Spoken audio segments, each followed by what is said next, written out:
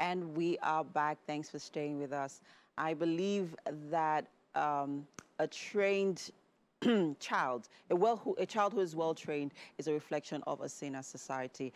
And on parenting today, we have Ambassador Babatunde Kayode, who is a teen transformational coach, parent-teens relationship, and mental health advocate.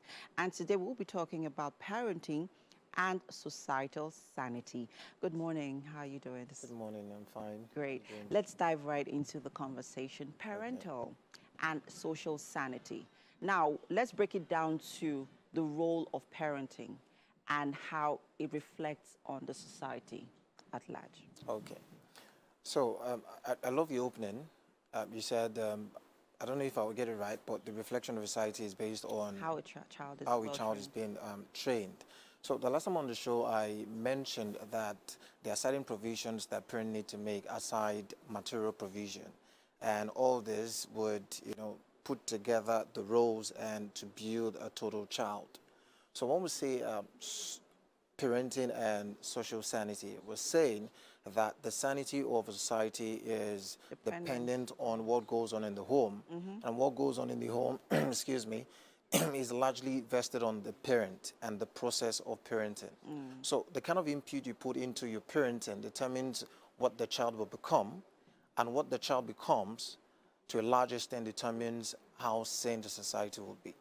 I am not disputing what you have just said, but there are conversations that have come up where my opinion is I feel that sometimes there's so much responsibility given to our parents that takes away from even our individual responsibilities, whether as a child or as an adult. Okay. Right? I feel that it's just my opinion, right? Because I feel like we all play a role. We all have a collective role to play in regards to having a saner society. Now let's break down some of those roles.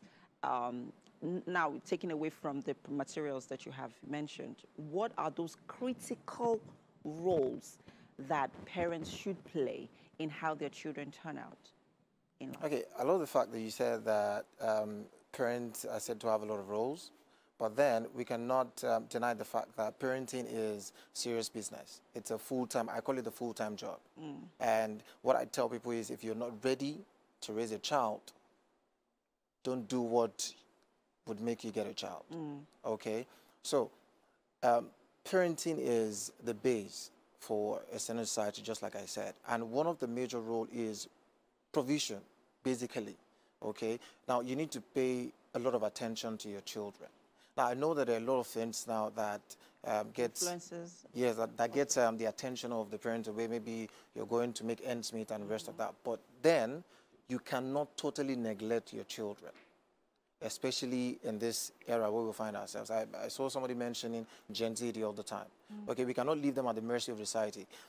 There used to be a time where we had this extended family, vested with the responsibility of being the child.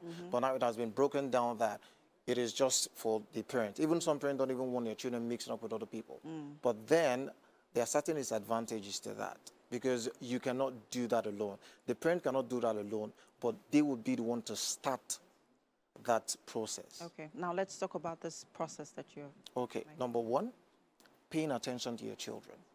And paying attention to your children would mean spending time with them. So the first question I would like to ask parents is, do you know your children?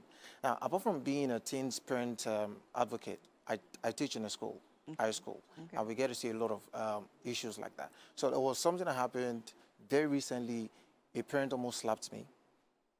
Oh, wow. Yeah, because she had an issue with the boy, the child, in school, and she came ranting and all that. So I just went to her very calmly. I said, Ma, the rate at which you're treating your child's teachers in front of your child, how do you expect your child to see the teachers from now? And she told me to get out of her sight or else she's going to slap me. Now, what lesson would she be teaching that child? Now, how would that child relate to the teachers in class? How would that child relate to others? So that is just an outward expression of what goes on inside their house. So how would you expect that child to grow up respecting elders in society? We have now, there was another one. Sorry, I'm just bringing these instances. I was speaking with a teenager recently, And then he told me that it was into internet fraud. A boy of 14. A teenager. Yes, Wow. a boy of 14. Okay. Okay, apart from other things he said. Now, he said he's even interning. Yes, he's interning with his phone. Now, the parents are not even aware of this. Now, talking about phones, because there's so many vices that, you know, children are exposed to right now on social media. How best can parents help to monitor the activities that go on with their children and their phones? Thank you. So I do not advocate that phones should be taken away from children. They are digital natives. They need this gadget to actually develop themselves. But the monitoring is where it comes in. So how do you monitor? Do you just give the phones to them? Do they have screen time? In my home, I have screen time. There are certain times when we don't use our phones. Okay. What's your screen time? Mine is 9. After 9 p.m.? Yes. After 9, I snooze. Okay. Except I have something very important to do. Okay. But then for my kids, even for TVs, there's screen time. That is 1. 2, there's this, I'm trying to remember now, this Google facility that helps you to monitor what your child does on it. Yes. Not a lot of parents even know about that anyway. But then if you're giving them this device, you should understand that they don't know how to control it. But then you need to step in. So giving screen time is one of the ways to monitor. And then not just the screen time, but constantly call them to yourself and then explain to them some of the vices that is being done with these things. Help to educate them, because some of the education they get is online and from their friends. And of course, you know, these kids want to feel among, they want to belong to certain cliques. So they tend to even listen to those more than you. So the place of creating a relationship with your children is very important. I've seen a case where a parent withdrew a phone from a child, and then the child went on to get another one without the notice of the parent. Yes, and doesn't even bring it home. He keeps it with a friend. Wow.